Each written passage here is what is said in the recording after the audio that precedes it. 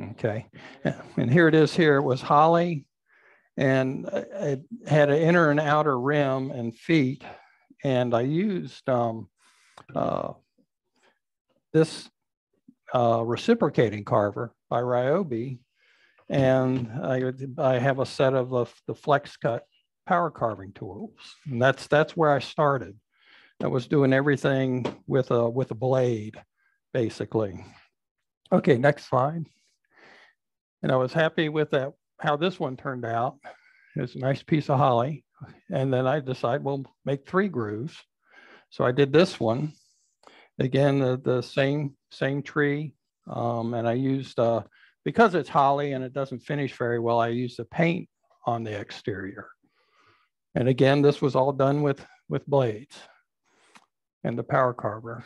Then I got thinking that my wife has a flower garden. I said, well, maybe I can try and make stuff that looks like a flower.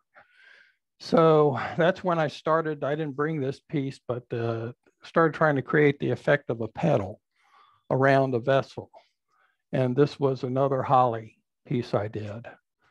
Okay, next. And then this one here is this one right here. And that, when I did this, again, this was done with the blades and the Ryobi.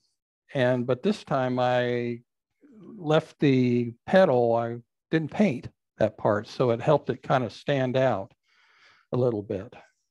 And this I was trying to simulate like an iris or something like that. I don't know exactly. And then we'll go to the next one. And this is where I was trying to create an illusion of a tulip there.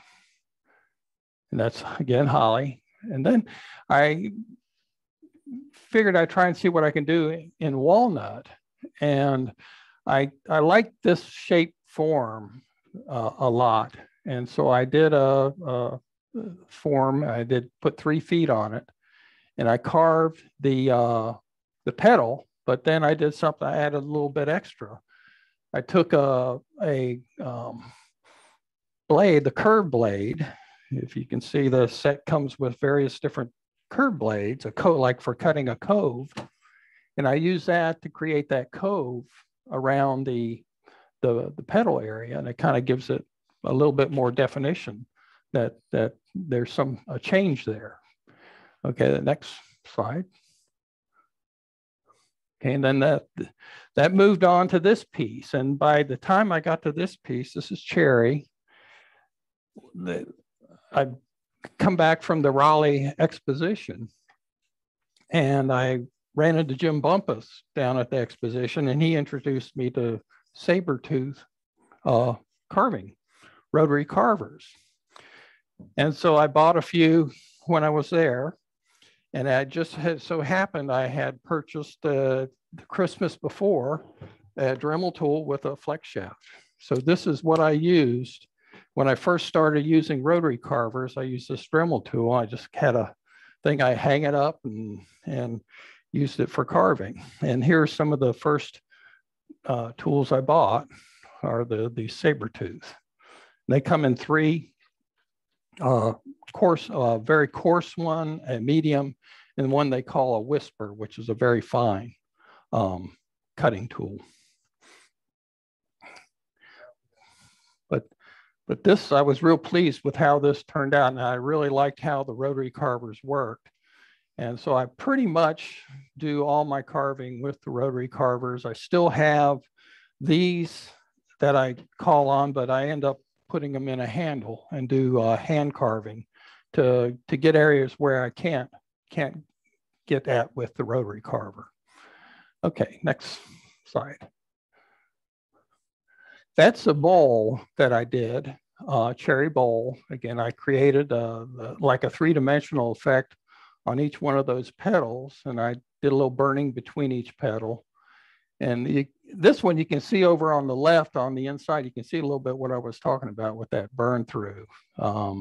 It wasn't too bad on this because of the thickness of the wall, but it's just something you got to think about if you're going to do any burning on the outside of a vessel or a bowl.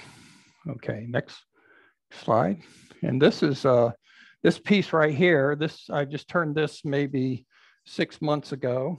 It's a chestnut oak vessel. And again, you can see, I'll pass this around. You can really see how I kind of cut that out. And I'll be doing that up here on this piece right here in a few minutes. I know a lot of you guys probably turn your nose up at oak, but it's one of my favorite woods to turn. Okay, next. That's a walnut piece. That's, I was trying to simulate, if you've seen clay artists, they'll turn a bowl and then they cut it and then they overlap it. And I was trying to create that same effect in wood. And so I wasn't trying to do the sculpting around each piece. I was trying to make it look like it was a clay had been physically cut and folded. All right, next slide. And then I've gotten into doing a few other things. This is another chestnut oak piece. Or wait, no, excuse me, this is beech. This is beech, and it had some spalting in the sapwood. But this one I did like a spiral top and just put a vertical groove in it, if you want to call it.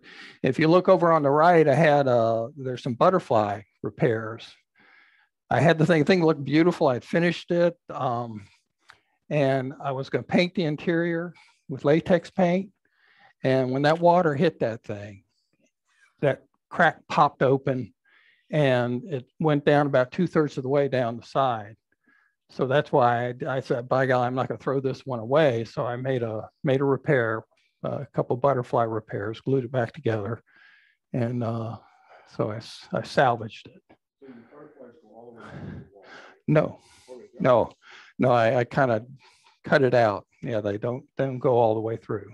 No.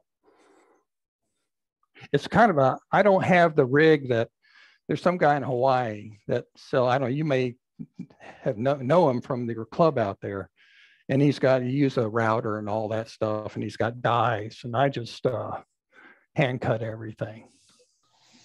But I'm getting better at it. The first one I did was a lot rougher than these, but I'm getting better at it.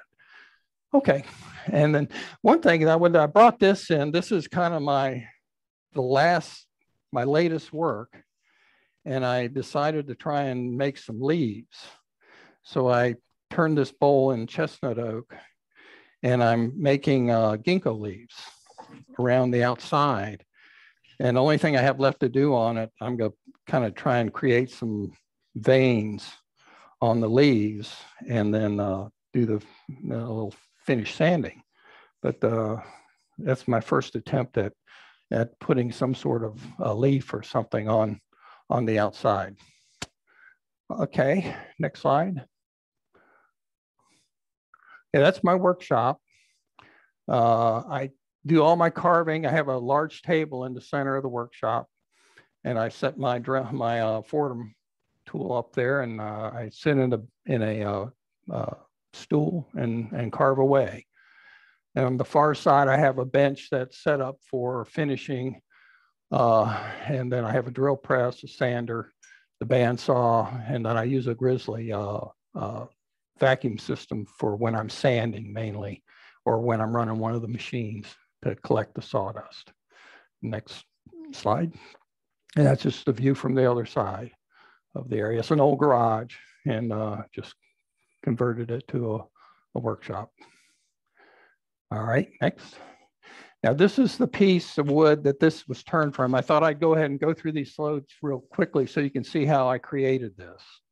And that was a piece of chestnut oak, and it had some nice spalting in the sapwood.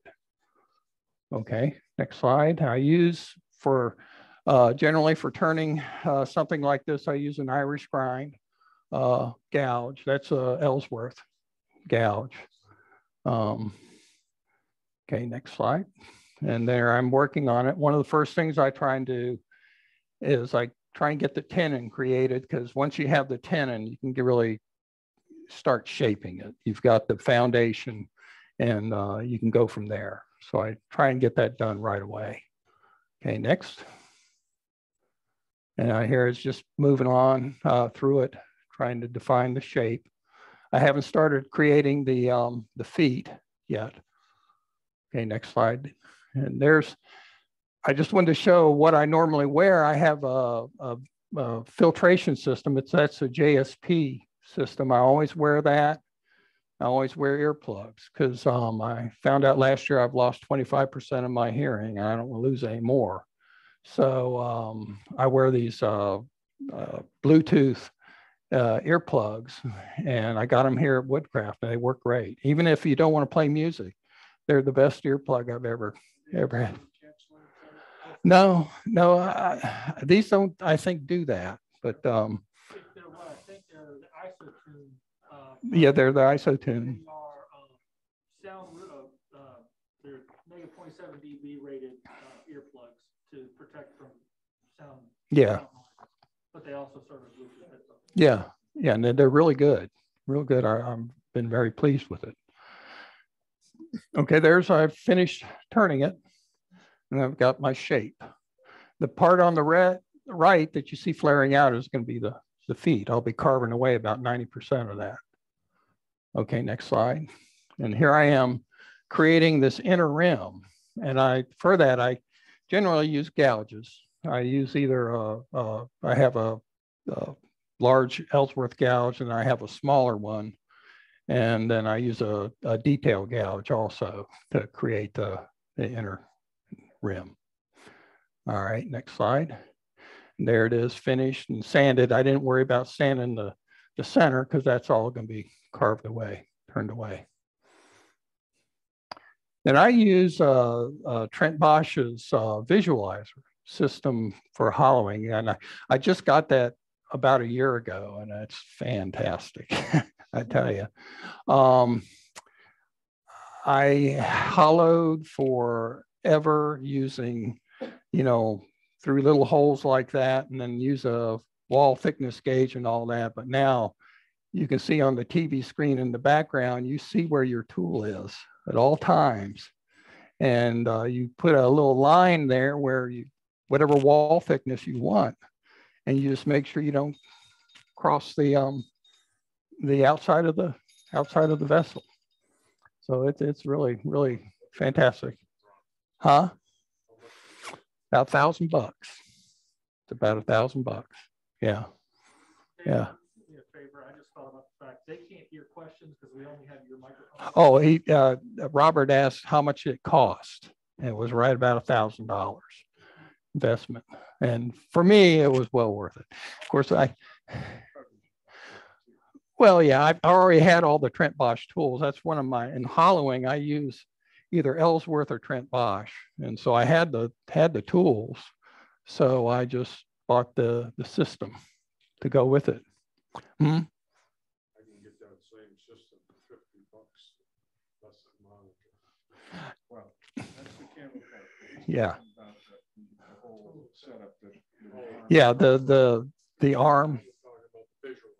Yeah. The part is about 600, 700, something like that. You do that. You're right. I did it for about $100. Yeah. It depends what pieces you already have floating around. Yeah, I had enough money I'd made from selling stuff, so I burned it on that. And I haven't regretted it. All right, next slide. And there it is, reversed, put it onto the chuck. It's probably pretty much done there. Now, one thing I want to note, see those 2 pencil marks on it. Before you finish and make that final cut to the bottom, you have to decide where the bottom is going to be. And that's what these marks are here. And you can see how you can start passing that around. I go ahead and put those marks on there. And then I also, if you go to the next slide, I sketch the profile of the outside of the bottom on the bowl.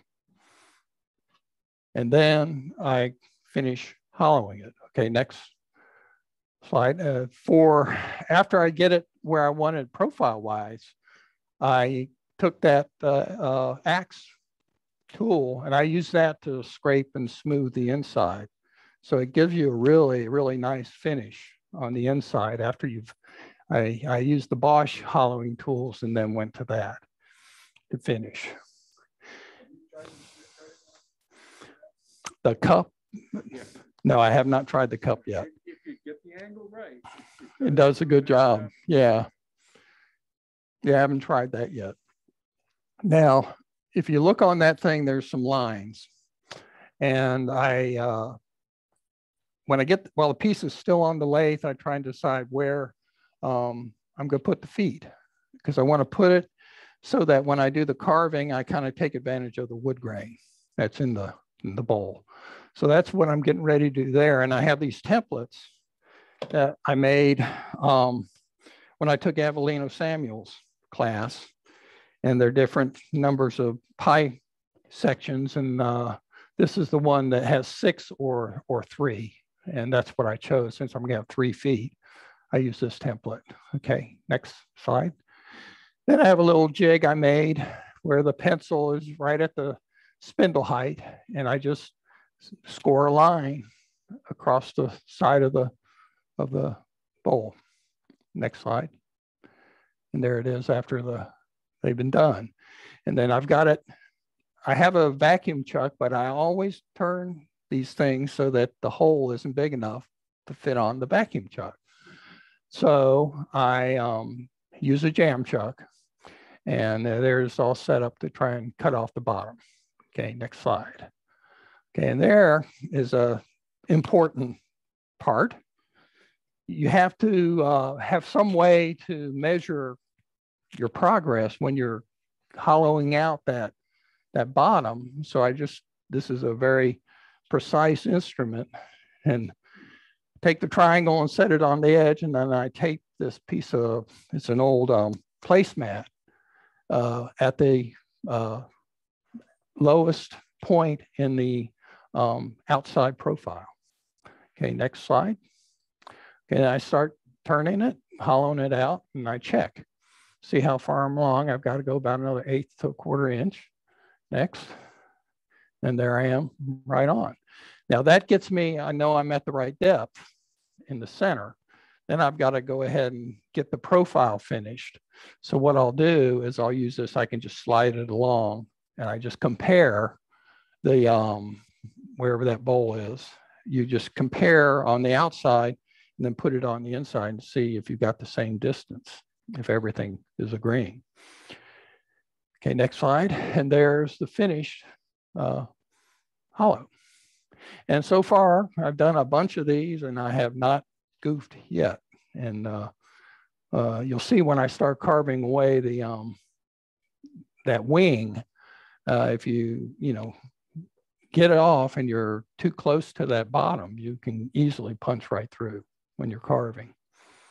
But I sand that, and then it's ready to go. And now, I think that's the last slide, is it? Nope, there's the finished product right there. All right, well, let me start carving. Let's see, where's the thing I'm going to carve on? There it is. Now I'm going to talk a little bit about how I designed this vessel, which is going to be very similar to this. This is a little different in that the top is actually sloped, so each petal is a different height. But this one is going to be just straight across, so there'll be 3 petals that should look roughly the same. And one thing I try to do, if you look at that, I try and make sure the shape of the petal doesn't conflict with the outside profile of the bowl. If you had tried to do something straight or something odd, it would really look funny. So I go in and I try and make sure that I do a profile that complements the shape of the bowl. And I do different style feet. This one has kind of a rounded profile. Now I do some like the one over there, it's a straight profile. To make that, I will use a saw. one of those Japanese saws, and cut it down to a point. And then I can finish the rest of it with one of these rotary carvers to where I really need to be, but I'll use a saw to get it started. Then trying to think anything else. Can't think of anything. Let me go ahead and start carving. I'm going to try and do it without a mask on, but I'm going to make a lot of sawdust. So I may have to put it on. I like to, I hold the piece in my lap. I know some people like to carve on a stand and all that. I can't do that. I hold it in my lap and I just feel more comfortable that way.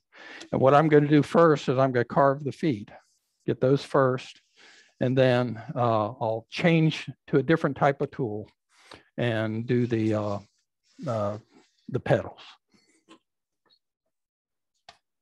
This Fordham runs at about 18,000 RPM when you have all of it cranked up. I usually run around 10,000 RPM, something like that when I'm doing this.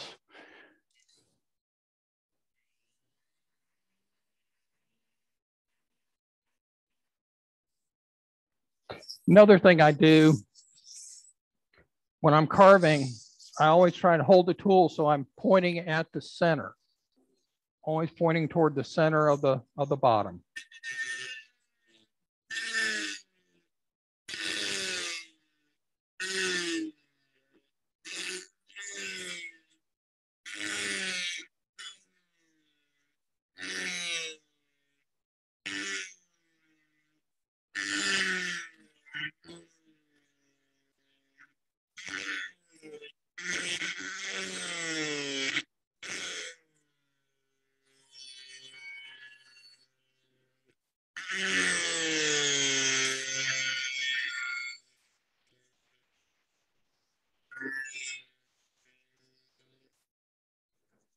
You ever really, any of you familiar with Liam Flynn, the Irish turner? He passed away a couple of years ago.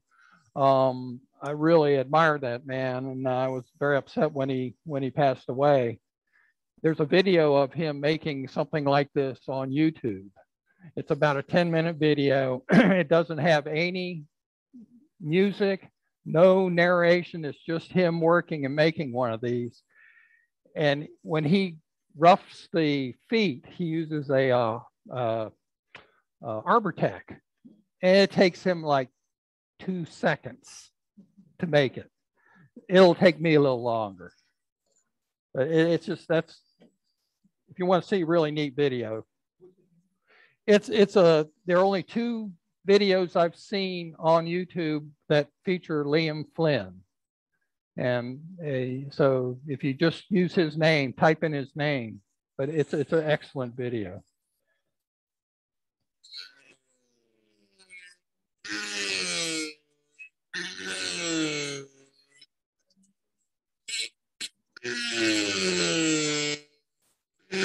That takes about 2 minutes to do that. 2 seconds. So if you watch him, it's like zip.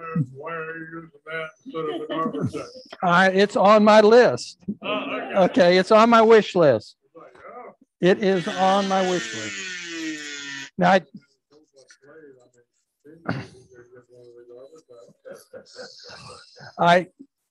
I just bought a thing for this. It's a angle grinder attachment, and I can't wait to try that because you can get some really aggressive cutters for that. And I want to try that and see if that's a little quicker.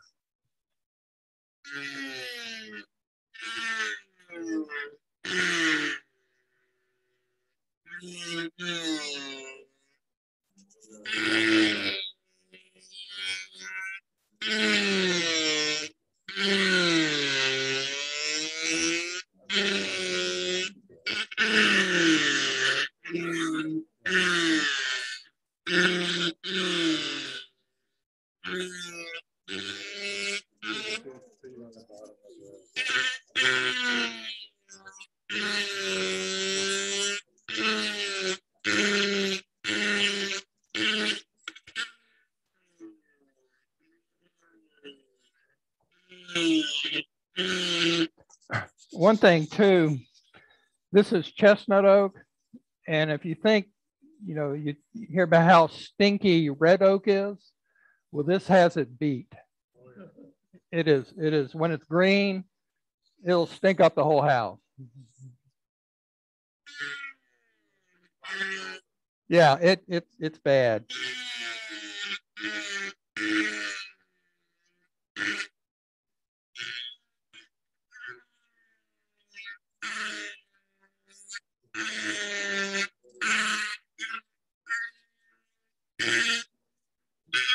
I'm just going to get this close.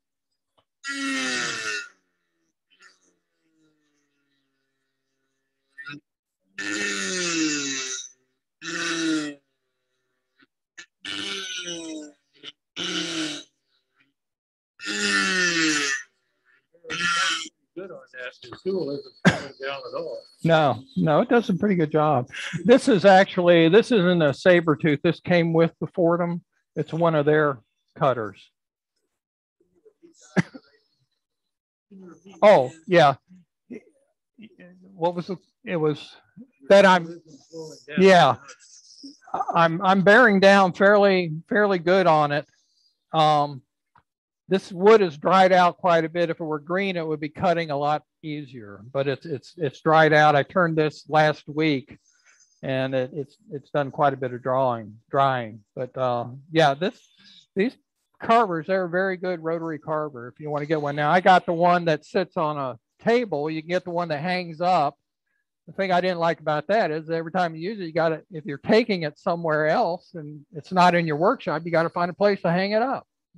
So this works great. You just sit down and work with it.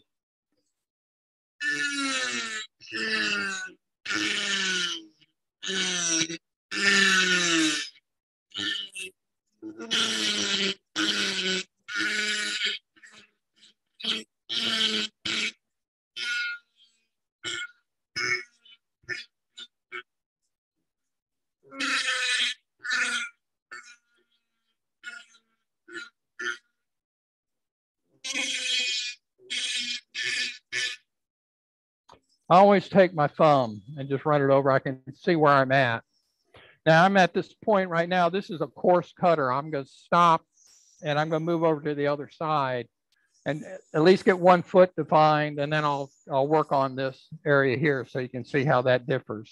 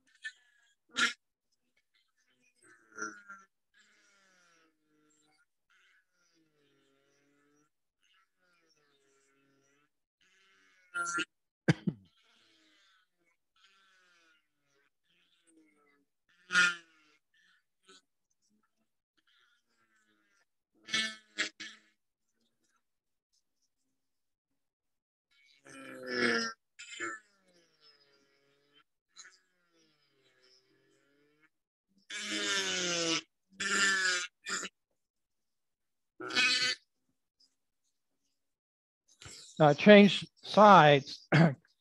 You can change the directions on the, excuse me, got a lot of sawdust. You can change the directions and hold it this way, but if you do, when you get close to that end, it'll try and jump over. So I always switch and come into the into the foot.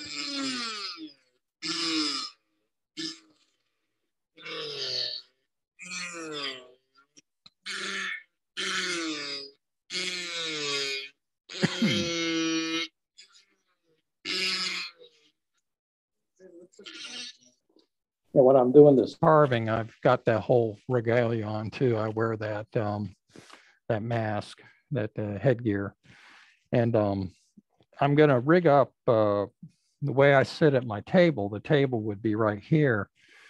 I'm going to rig up a box fan and put a shroud on it and put a filter on it and have it blowing away from me, but at least create that negative flow so it'll help pull some of that dust away. Because it Clean the dust off your glasses. Oh, I'm fine. Yeah. It's pretty dusty. Yeah.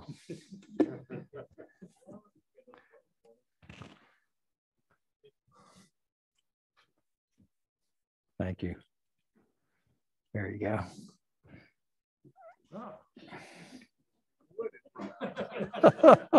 Now I can see what I'm doing.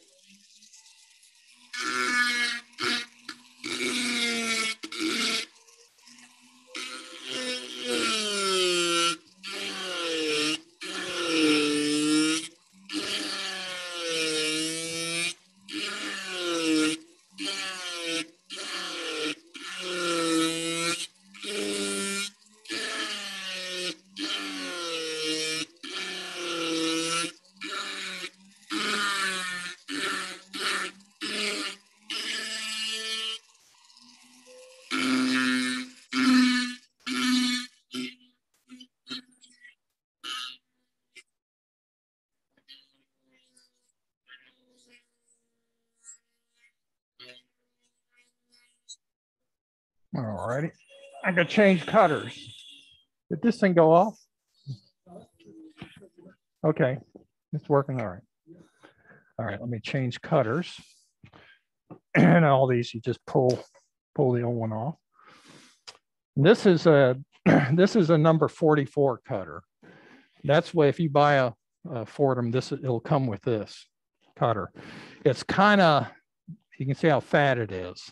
It's okay when I'm doing the roughing work, but it's just too big if you're trying to do fine work, too big a diameter. So they make what they call number 28, which is this one. The difference is it's smaller in diameter.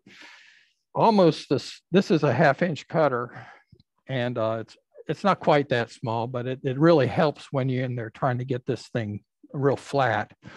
The one disadvantage is this can't take a 1/4-inch shaft.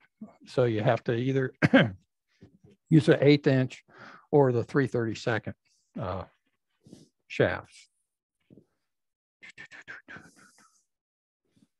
You just got to make sure you line up everything with there's a little tab on this. There we go. All righty. Now what I'm going to do is just do a little finish work right around the foot so I can get started on this part here.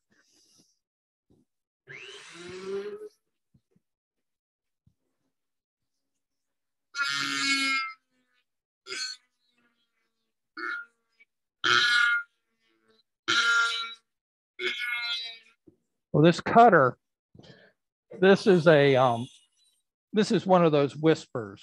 It's the finest one that Sabertooth makes.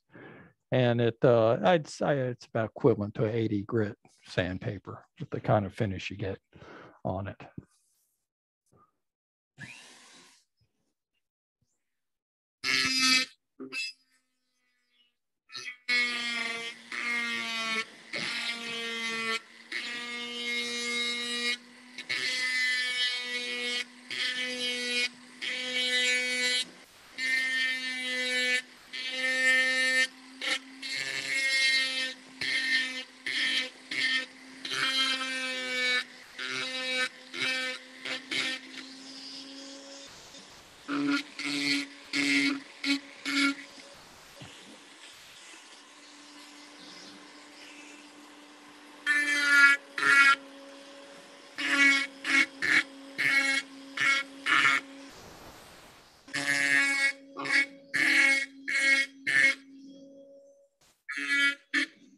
Okay.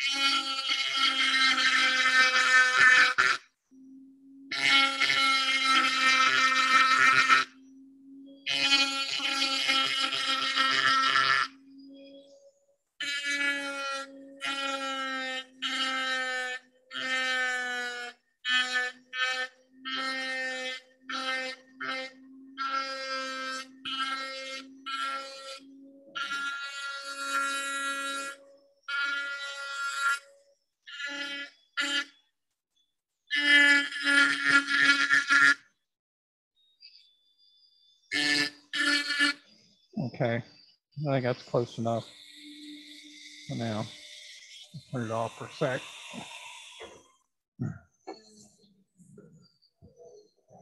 That's basically the way the foot will look in the end.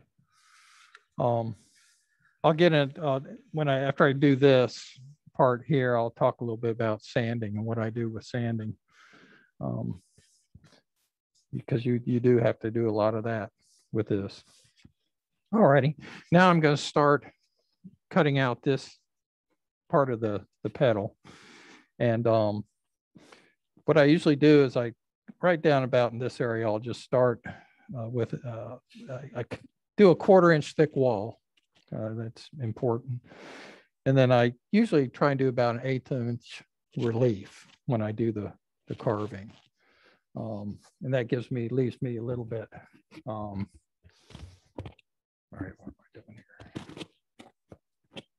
here?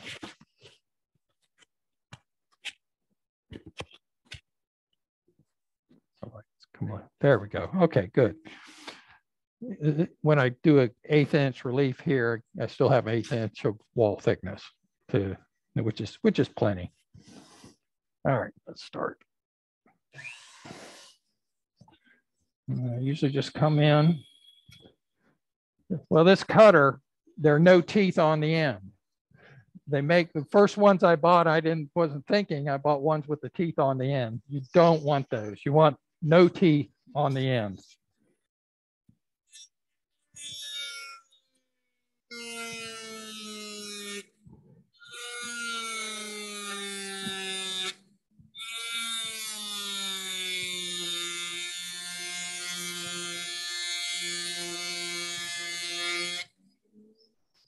That's good.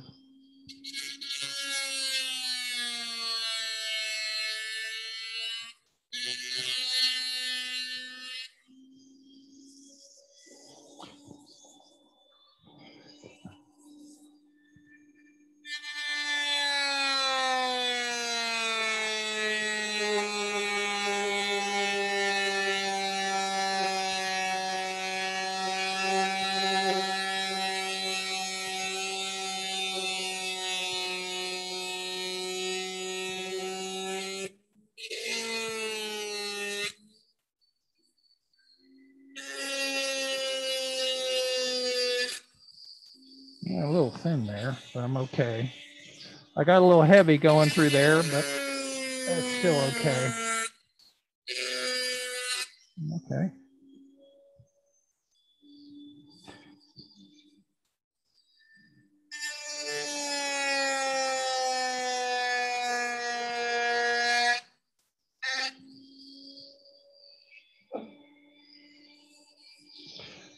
Then what the next step is to kind of flatten this out a little bit. So I'll come in and just start cutting material out.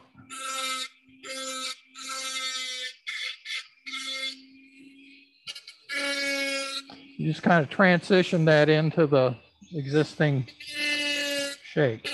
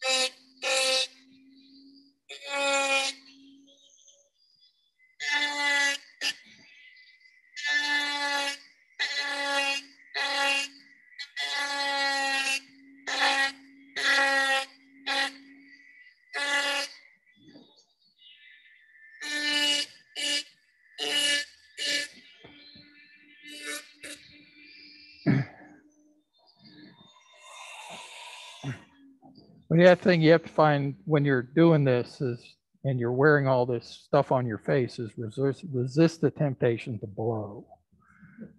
You just can't do it. Now, what I'm doing here, I always, when I mark this side of the petal, I always carry the line over because I'm going to carve the one I had out. So I'm going to put that back in so I can see where I'm going to be cutting to.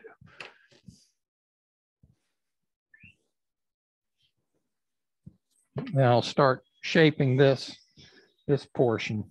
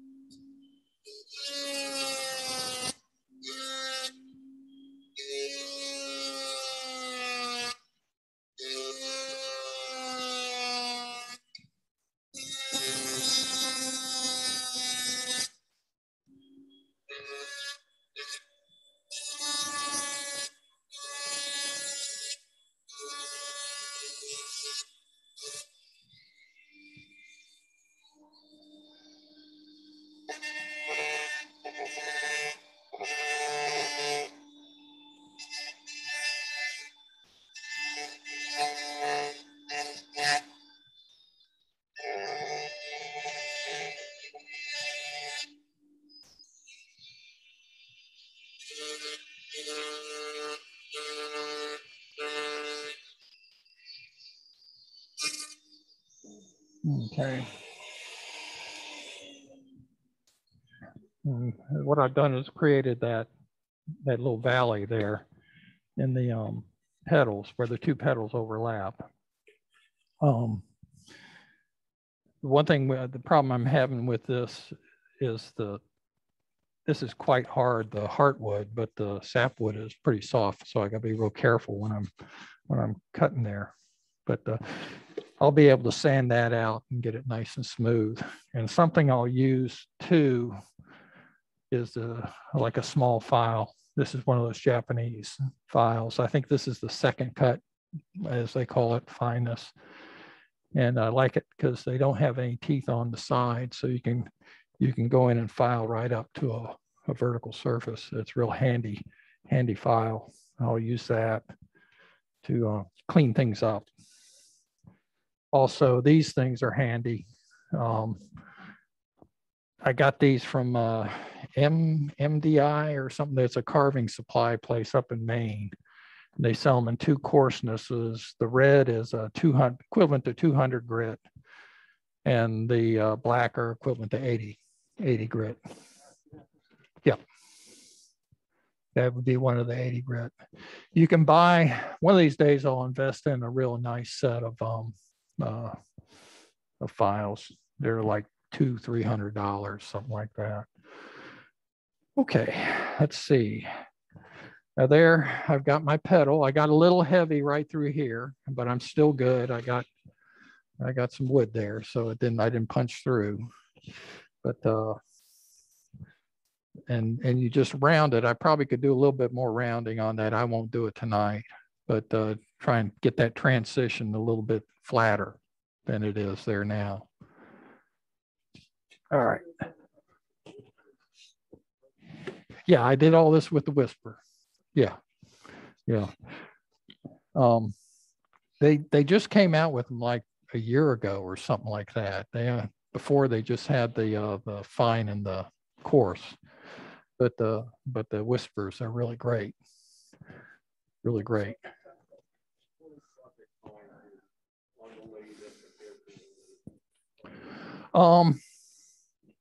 It took me about 2 hours to turn this and get it ready. On this, something like this, I'll probably spend 4 hours carving.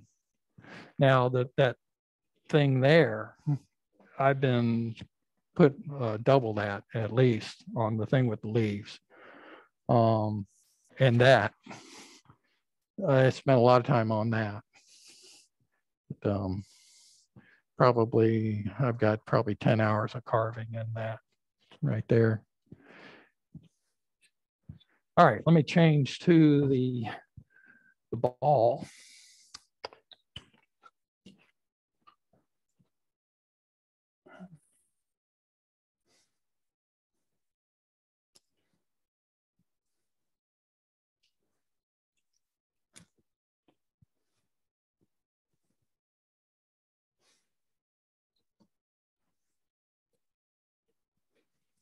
And this is just a little 1/2-inch ball. And it's a whisper, their finest. And all these have an 1/8-inch shank.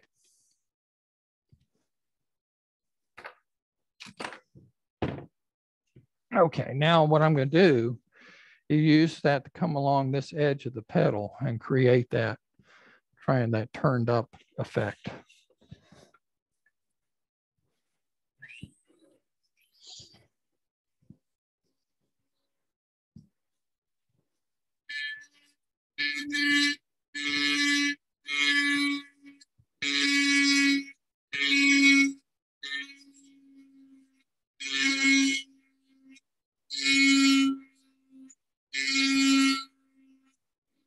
Now, when I'm doing this, I try and go right up to the edge of that vertical cut.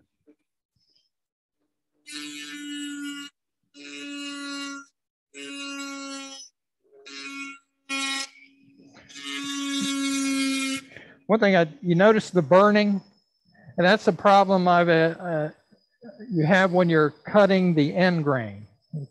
It won't do that when you're cutting the side grain, but if you're right on the end grain, you're going to get a little burning. Generally, you can get that out with the sanding. I don't know. I think I get a little bit too aggressive, and I think that doesn't help it any. I'm pressing too hard, but if I use if I were a little more patient, a little lighter touch, I probably wouldn't have that much of it.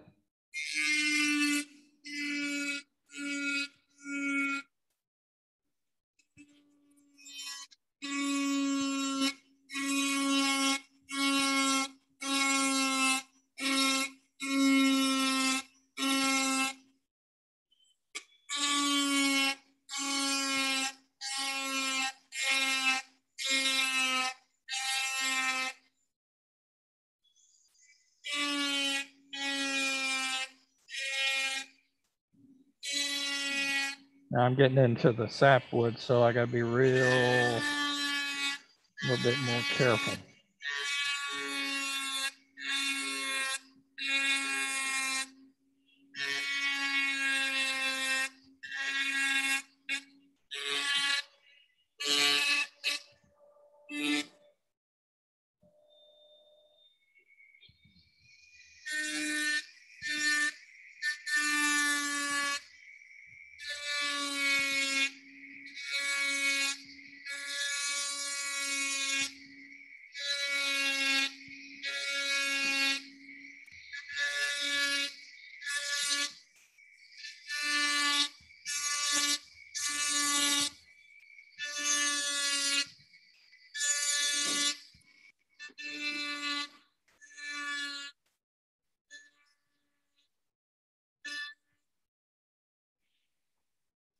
Now I'm going to stop here because there's another step now after I do this.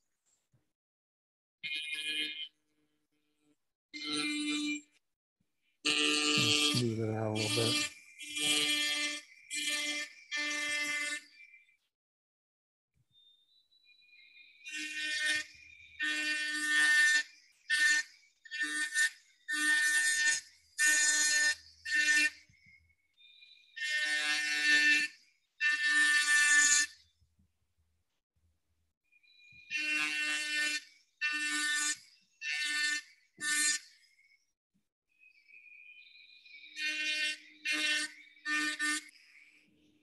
Okay, I think that's all I want to do on that.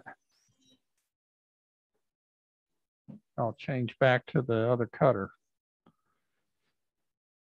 But you can see what I did. I just basically put a little dimple.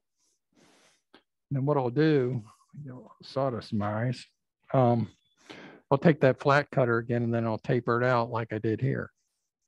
So it just kind of transitions out nicely into the rest of the petal.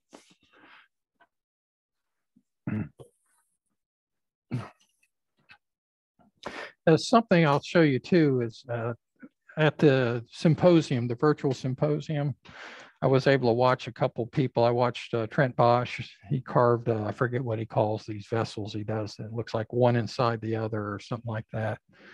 And then I watched Dixie Biggs do the leaves on hollow form. And she doesn't use this type of cutter. She uses a higher speed, one of those little mini, they call them micromotor type carvers. They go up to like 50,000 RPMs, and she uses stump cutters. And I'll show you one. And I'm going to be using them more. I'll probably use, this is what I'll use to cut the veins on the leaves. But it's a little, these are high-speed steel, so you can grind off the end. When you buy them, they come like this with a, can you see it? It's rounded. And it's got teeth there, which is obviously you don't want that. So you take and put it on your grinding wheel and grind it off. So you basically have the same kind of cutter, except it's these stump cutters where they have like a little blade that cuts the stuff off instead of the tooth, the little carbide tooth that's in the saber tooth. But I won't use that here because I'd have to change this is a 3/32 shaft and the saber tooth are an 1/8 inch. So I'd have to change it, but I noticed that's what she used for majority of her carving. And I've done a little bit with it, but I want to do a little bit more when I do the veins on those leaves. All right, let's put the straight one back in. See where the round was. There they are. Oh, there it is.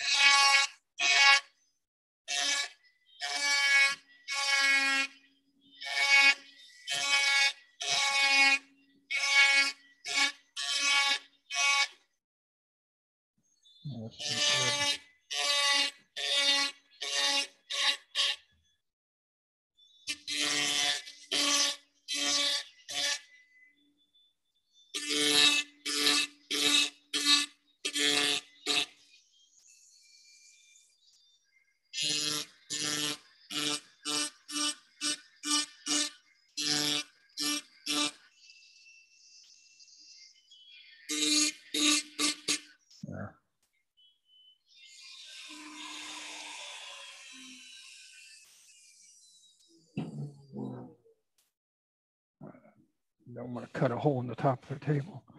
But there you can see the profile you end up with there. And then you can, after I do all this, I do all the sides, I get the rim the way I want it. Generally, I'll hand sand the profile of the rim. And one thing I try and do is I try and have the surface of the rim be 90 degrees to the whatever the wall of the vessel's doing. I do a 90-degree profile. Then sanding, I've got a little 1-inch. I just grabbed something out of here I didn't want. A little 1-inch disc sander that fits in a 1/4-inch mandrel. And I can use that pretty well to get in here. I go up right along the edge and sand that smooth, get all the unevenness out of it. Usually I might start with a 120 grit, but very quickly change to a finer grit after that. And also what I'll do is you can use this file and you can go along this edge here and smooth that out using a file. The feed again, use the 1-inch disc sander. Then I also have, these are these little sanding domes. And you can get cylindrical ones too. I like these because you won't cut a line on the one end. And I'll come in here and use that to sand this radius area out. Basically, I've got to the point where I try to do as much machine sanding as I can. When I first started doing this, like with that cherry one, it was mostly hand sanding. And it was a pain in the ass. And the one thing, when you do this part, you let that disc just right up to that edge. You don't put a lot of pressure. And what it actually will do, it does a little cutting and it'll actually help enhance that slope. But you got to be careful. If you get too aggressive, you'll either cut through and have a bump in your rim. It's just an art. You just got to kind of just take it easy and just go right up to it. And I use the Fordham to do that. You have really good control holding that thing. I don't ever try and use a big angle drill or anything like that. That's brutal. That's about it in a nutshell. You know, if we have enough time, if somebody wants to come up here and try and use any of these, I've got a vessel over here I can sacrifice to the cause. It's one I made a mistake on, and I just set it aside for maybe an occasion just like this. But any questions? How long do your birds last? These things are that's 3 years old. I mean, Feel sharp. yeah, they're still sharp. Is it metal or stone? It's metal. I don't know what Sabertooth uses, if they're carbide, if the actual tooth is carbide or not. I suspect it is, because as long as they last a long time. That's a medium. Clean it out. What I do, Take a brush. that's what this is for. What I do is I set it on the table and I turn the thing down to like 1/4 speed and just lightly touch it on the bristles. And it cleans it right up. You got to be real careful. If you get toward the edge, they'll catch a thing and they'll wrap it around here, and then you got to take it off. Fair to get that. Yeah.